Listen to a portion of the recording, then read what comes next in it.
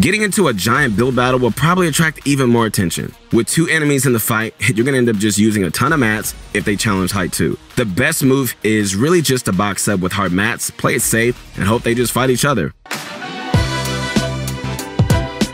What's going on, guys? This is Not Your Ordinary Guy. This is your motivation guy. That's right, your friend, the one and only Keith Allen. I hope you guys are great. I hope you're staying positive, man. Keep that positive mindset. Even during the hard times, stay positive, man. That's how you become successful, not only in this game, but also in life. Can you stay positive? I'm telling you, it's going to change your life. In today's edition of What Would You Do, we're going to be analyzing a few clips, this time from FaZe Mongraal, NRG Unknown, and recent DreamHack champion Liquid Stretch.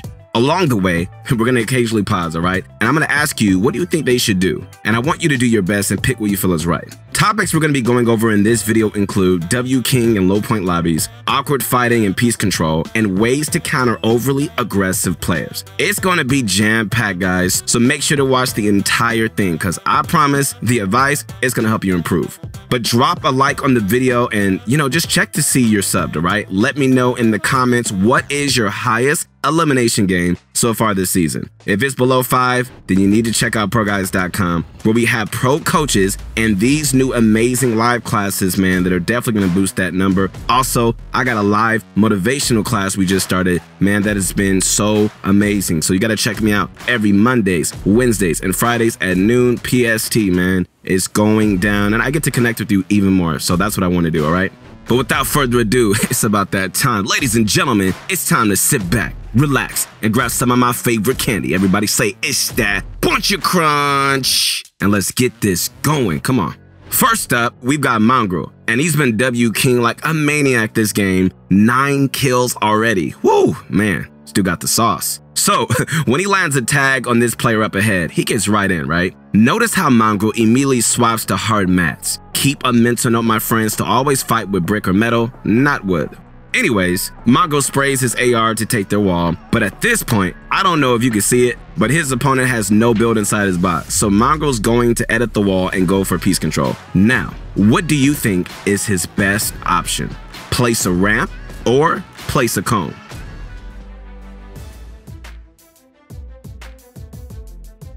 Okay, so I know that the Mongraal Classic is his famous move and all, but a cone is actually the better choice right here. As for why, okay, let me tell you. It prevents your opponent from editing down. Stairs are not going to do that. So keep in mind that anytime your opponent is on their floor with space below them, place a cone. Mongraal places the cone in a safe method as well. He edits on the side his opponent isn't on, quickly slides it in, resets, and holds the wall. Then he goes for some top corner edits. Lots of resets, making sure to always have control of this wall. But unfortunately, he whiffs a bit, and things turn for the worse when he gets sniped in the back. Ooh. Alright, but look at this, alright? As he goes to place a wall in the sniper's direction, he instantly puts down a ramp behind him as well, which ends up giving him cover for the first player. That's actually kind of a cool technique we don't really see too often. But in this sticky situation, given everything you know about his loadout, mats, and HP, what do you think Mongraal should do? Turtle up and get some heals off, or grappler away back to the authority?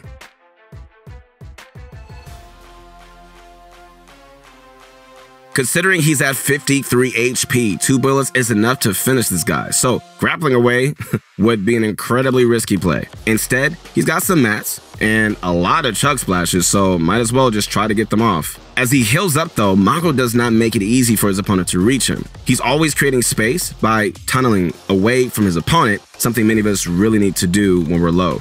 But the sniper ends up fighting the other player.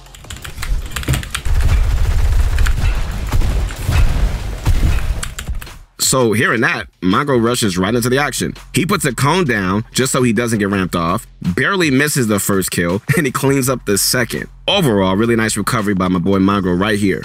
Moving on, we've got another quick W key clip from the same match. Right away, Mongraal spots a guy rotating up ahead, but he doesn't immediately shoot. So, if possible, always check your surroundings before taking fights, especially when rotating near the storm's edge. Instead, while trying to get closer, he inspects his surroundings, making sure no one else is rotating behind him. Very smart. With the coast clear, Mongraal sees the guy swimming out in the open. He shoots, lands a couple of hits, and he grapples right in. This guy's built a skyscraper for some reason. So, what would you do in this situation if you were Mongraal? shoot at their builds, or crank up while spraying to stop them from healing.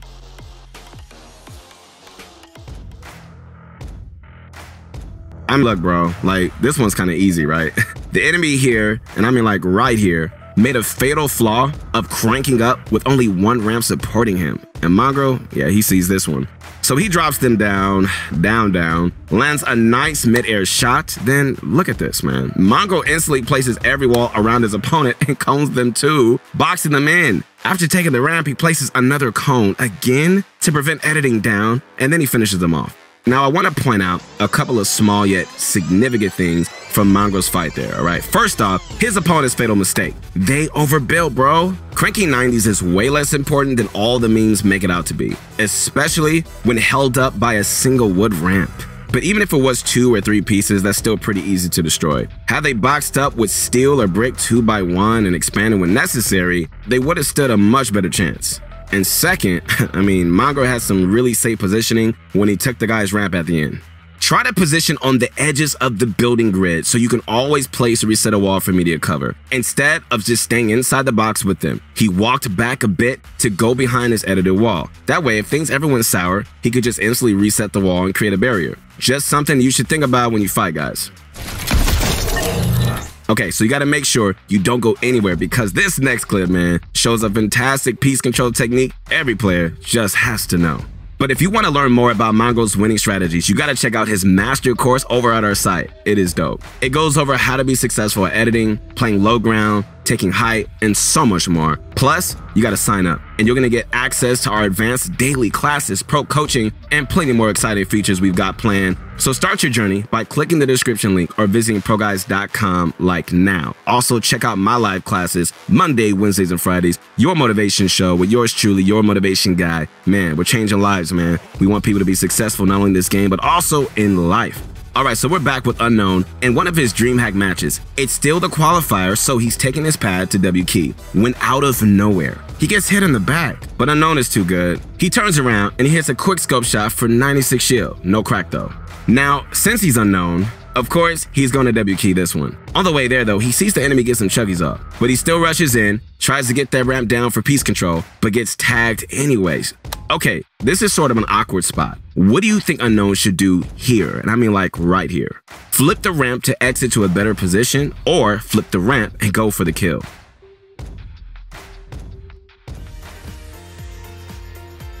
To guide your decision making, try to perform as much mental math for enemy HP as possible. So, since Unknown's snipe didn't crack their shields, if we do a little math, they went down to 104 HP. And after those chug splashes, they're probably back up to at least 144, perhaps more. So, Unknown's on less health now, and given how awkward this spot they're fighting in really is, he's better off flipping the ramp and exiting to establish a better position.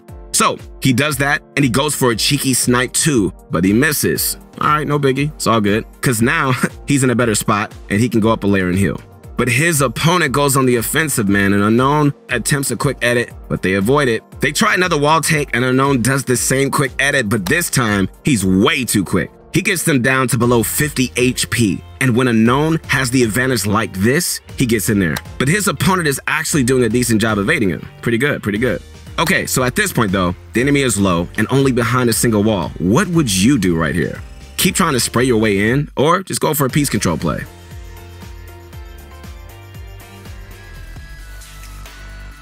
Look, there are times when you can just straight up spray into somebody's box, but in cases where they'll expect it, you're gonna wanna find another way. And for Unknown, that other way is a piece control play.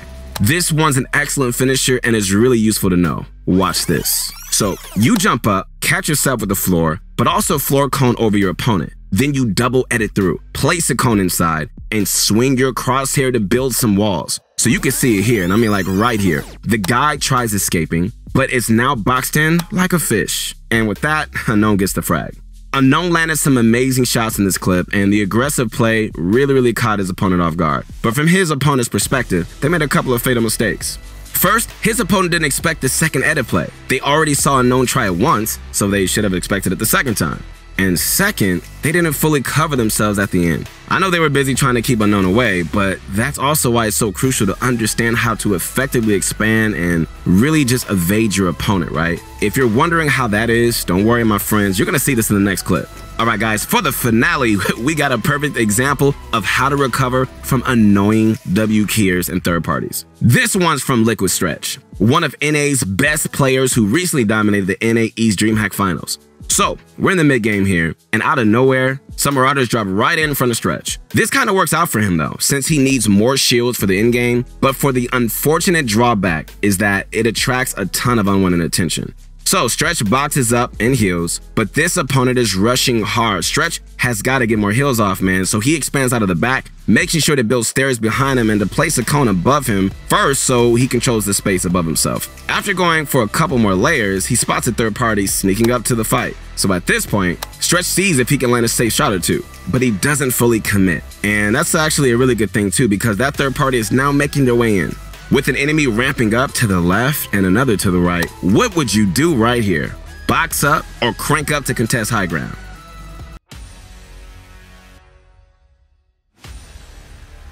Well, honestly, there's just no reason to contest high ground here.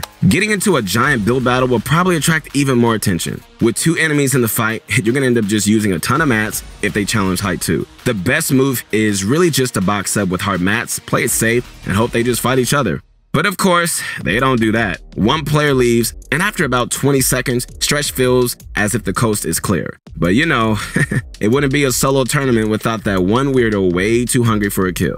They land one hit on Stretch, which is apparently enough to keep W king. Stretch does an excellent job evading and even going for height when he sees the opportunity. But his opponent finds a lucky angle and lands a meaty hit. And at that moment, the other player also joins in with their rifle.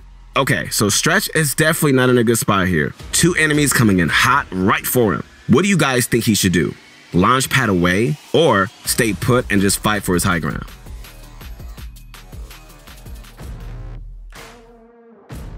Honestly, it's a really dangerous play, but padding is what Stretch chooses. I say it's risky because with two players nearby, he could get beamed out of the sky. But luckily, they don't even manage to hit him one time, which is pretty good. Stretch can now hold a better position and he can see if any of them follow. One of them takes the bait, and since Stretch can actually aim, he ends up cracking their shields. But they are just so aggressive. One more tag, and they crash pad towards Stretch. At this point, things are getting a little desperate, and Stretch realizes he just needs to go for the kill. So first, he does a quick unexpected edit play, then resets and just goes for the cone and wall block. This cone and wall block technique can be done pretty safely from behind cover with the top right corner edit. Definitely something you guys need to practice. Really good. But anyway, Stretch edits out, and since their opponent isn't building anymore, he senses they're out of mats. So Stretch just needs to play slow and just work on piece control. First, he takes the wall, then the ramp. And then at this point, you know, Stretch could crash pad into the box. But instead, he's going to take the safer route and play some mind games. He jumps up to the left to indicate he's going in that direction, but instead jumps back down and he gets the kill. That was dope. Man, Stretch is insane, man. That was a really dope play. He must use ProGuides.com or something. Yeah, that's what it is. These mind games that mislead your opponent can be absolute lifesavers, man, even when it's something as simple as quickly changing direction. But seriously, has Stretch tried another predictable edit or crash padding in? There's no telling if he would have lived. So playing a little mind game was definitely the right move for him, and it's something all of us can really start thinking about more often as we box fight.